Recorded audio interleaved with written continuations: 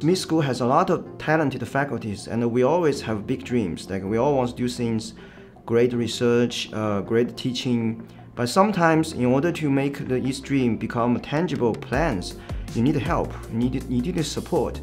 So I have this idea, developed the course, AI course for business students, and so the president of the GRF, Jackie, we start to talking, and on her side, she's the very experienced industry leaders in of the CPA firm, and we start talking about what kind of talents industry needs, and we also talk about what kind of talents our university want to train in this kind of transformative age with the rise of AI.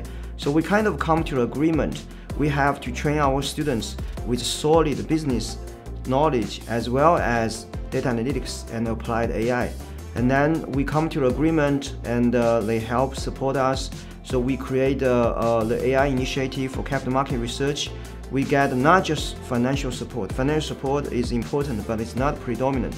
We got a lot of support from GRF, so we know what they're doing. We understand their business operations. All these can help us to better understand what kind of students industry actually want us to train.